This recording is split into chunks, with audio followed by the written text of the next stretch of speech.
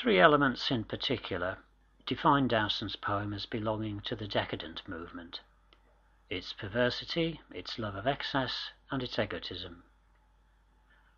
Perversity is evident in the way the poet obsesses over the fact that he cannot banish the memory of his former love, Cynara, while he is indulging himself with his new one. Desolate and sick he may be, and as he repeatedly assures us, but it's quite clear the emotional torment itself gives him some sort of perverse pleasure. And while we know nothing about Cynara, we do know the current lover is a prostitute, from his mention of her bought red mouth, a detail that adds to the decadent atmosphere of the poem. Is Cynara herself gone away or dead? We don't know, despite the fact that the poet addresses the poem to her in a strange attempt at reassurance that, despite his constant involvement with other women, he has been faithful to her in his fashion, a claim that also entails a certain amount of perversity. That perversity leaks into the second characteristic of decadent poetry, that is, the love of excess. The poet recounts almost with pride his indulgence in excessive emotionalism and behaviour. He has flung roses riotously with the throng, he boasts, and danced and cried for madder music and for stronger wine, all to expunge the memory of Cynara, and all in vain. The picture he paints is of someone approaching a state of mania or hysteria. Holding these two elements, perversity and excess, together is the glue of egotism. The whole poem is a hymn to the poet's self and his own psychopathy. It's his emotionalism that is at the centre of it, his psychological state that is paramount, his conflicted response to the dilemma that drives the poem.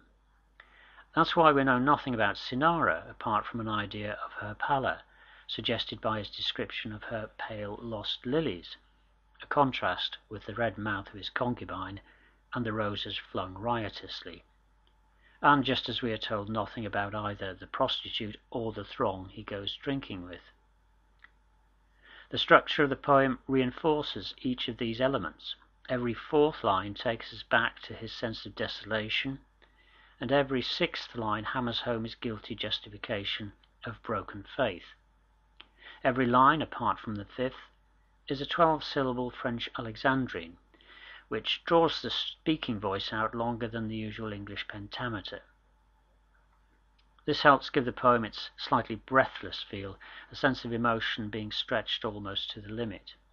The fifth line always reverts to the more common pentameter and pulls the movement of the stanza up slightly, reminding the poet of unpleasant reality before it plunges back into the alexandrine and the poet's self-justifying indulgence. The repetitive structure emphasizes the obsessive and excessive nature of the poet's egotism. To round off this piece, here are a few extra bits of information. The title is taken from a poem by the great Latin poet Horace. Literally translated, it means, "I am not as I was under the reign of the good Cynara." Dowson is thus placing himself in a long poetic tradition, albeit one updated for the 19th century.